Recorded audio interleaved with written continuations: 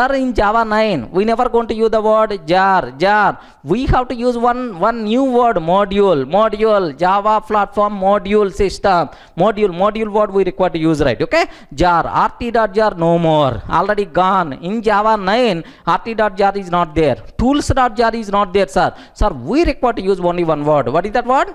Can I spell out? What is that word? Module, right? Sir, in the modular programming, JVM is always going to check at the beginning only all the dependent things are available or not. That's why if anything is missing, immediately JVM is telling at the beginning only, Durga, I can't start my program execution because so and so module is missing. Regarding so and so module is missing. That's why no class def found error in the modular program execution. No chance at all in the modular programming. Next, you never going to get version conflict. Sir, in the module, there is one configuration file is there, module info.java. Don't worry, I will discuss. In that, this module required which class, from which module, everything you can specify. That's why, sir, choosing wrong file by the JVM, such type of situation never come in the JPMS concept. That's why version conflicts won't be there.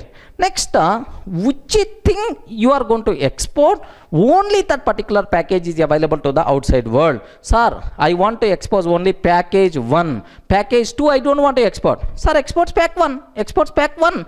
Only pack 1 visible. Pack 2, outside people can't touch it. That's why security problem won't be there in the case of JPMS concept. Next, JRE, rt.jar.